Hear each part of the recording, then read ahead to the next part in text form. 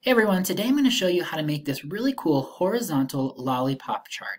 And I did another video about how to make a vertical lollipop chart, and those are a little bit easier to use or to create in Excel, but the horizontal lollipop just takes a little bit more hacking on the back end. So I want to kind of show you how we can do this. It's a really great alternative to a regular bar chart. Of course, most of the data that we have, especially if you're visualizing categorical data or survey rating data like this is, a bar chart is going to do exactly what it needs to do, but a horizontal lollipop like this is a little bit more visually engaging and kind of interesting. Add some interest to whatever your report is or your slideshow, your presentation, and I think your audience will really like it. So I'm going to go ahead and scroll up and show you what the source data looks like, and we're going to go ahead and create this from scratch. So here are each of the items that I had on my survey that were being rated. This is my survey data here, and then you'll see that I need to create this extra buffer column that I'm calling label buffer. This isn't data that we're actually going to show in the chart, but it's going to be how we set up our data labels, and you can see that it's a direct copy from the survey rating data. Now you could just go in here and type every single rating if you wanted to, so 45%, 55%, or the other trick that I like to do is create a formula. It's not really even a formula. You just go into this cell, go up here into the formula bar and type equals, and then you point to the cell that you want to copy. And in this case, that's going to be D4. So then I'm going to push enter. And now whatever is in cell D4 is going to show up in cell E4. And I'm just going to go ahead and drag this to copy that formula down. And Excel, of course, is responsive so that it points to every cell as it goes down. If you look up in the formula bar up here and I go down, I click down the cells, you'll see that each of the cells is updating based on this primary column here of data. So that's a pretty cool trick if you didn't know that one. Okay, I'm going to go ahead and set up my chart. So first, I'm going to go ahead and select all my source data right here. Go to the Insert tab, go up to the bar chart menu. I'm going to insert a 2D horizontal bar chart. You can see the bar chart looks just like we're used to seeing. The two series of data, they're exactly the same as they should be because that's what my columns of data are here.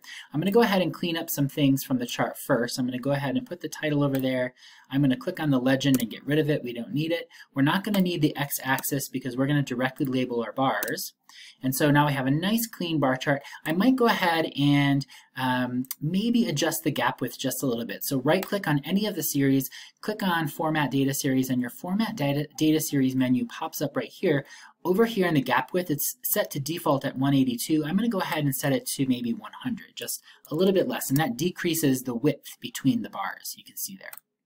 All right, so now I'm going to set up my labels. So I'm going to click on this series of data here, the teal bars. And you can see when you click on these individual bars, it will show you which column of data they're pulling from. So when I click on the teal series, that's the label buffer. When I click on the blue series, that's the survey rating. So I want my labels to be here in the teal series. So I'm going to go ahead and I'm going to right click and add data labels. Now the data labels show up here on the end, but I'm going to adjust them with the Format Data Label menu to put them inside the base of the bar here. So go over to the Format Data Label menu, click on the little bar chart icon, go down to Label Position, and I'm going to go click on Inside Base. Now you can see the labels moved into the base. Now they're showing the actual X value, the value of the data. I want them to show the category name, not the value. So here in Label Options, I'm going to uncheck Value, and I'm going to select Category Name. And now you can see the y-axis labels are showing up in the data label. So that's perfect. So now I can actually get rid of my y-axis labels. I don't need them. I'm just going to click that and push delete. And of course, I want to see these data labels a little bit better. So I want to make these teal bars completely clear. So I'm going to click on them, go over to Format Data Series, hit the paint bucket, and then go to the Fill drop down here. And I'm going to go ahead and say No Fill. So they're going to be completely blank. And now I have these beautiful labels right here above my bars. And now if I wanted to just use a bar chart like this, I totally could. You can have the labels above the bars like this, and that's a great trick to do. But what I'm going to do is first, I want to create those lollipops. So I'm going to click on the blue series of data. And in order to get the lollipops, we need to work with the error bars. So what I'm going to do is select the data, go up to Chart Design tab on the ribbon, go over to Add Chart Element drop-down menu and look for the error bars menu. Here's the error bars menu. You have lots of different options, but I'm going to use the percentage. So once I click on this, you can see the error bars have popped up at the end of the bars here. Now I need to edit them, and I'm going to show you what to do. So just click on the bars. When you click on the error bars, the Format Error Bars menu will pop up here. And right now it's set to both. I actually want to just set it to minus.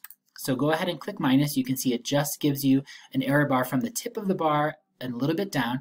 And then down here under percentage, you see it's set to 5%. I want to set this to 100%. That will put the error bar all the way down to the y-axis. So go ahead and update this to 100%, push enter, and you can see now the line moved all the way from the top of the bar all the way to the base of the bar here. All right, now this is how I'm going to set up my lollipops. So first, I'm going to go back here, click on the bar so that the bar series is activated. I'm going to go here to the paint bucket and click on no fill so that those become removed. Now I just have these little lines right here. Oh, and I see this little line, this little cap right here. I actually want to get rid of that. So I'm going to go back to the error bar formatting menu and I'm going to click on no cap. So we're going to get rid of the caps there. And with the error bars still activated, I'm going to click on the paint bucket here. This is where you can update the color and the thickness of the line. So right here, the width, it's set to 0.75. I'm going to increase that to, let's go up to 3. And then I also want to update the color. Right now it's just this default gray, but I really want to update it to this blue. So that's perfect. And now when you go down here to the cap type, join type, and then begin arrow type and end arrow type, I'm going to look at these arrow types right here. If I click on this begin arrow type, you can see that there's no arrow type selected. But if I go here to select the round oval, that is how the lollipops appear. So you're going to go ahead and select that, and now you have these little lollipops. Now the cool thing about doing a lollipop chart this way is that now you can add data labels based on those initial bars. So if I click in here in the blank space, you can see that the bar is still there, but I've just selected no fill. So I'm going to right click on those bars, add data labels, and now my data labels appear on the end. And I'm going to go ahead and edit those so that they match the color of the bar, make them a little bit bold.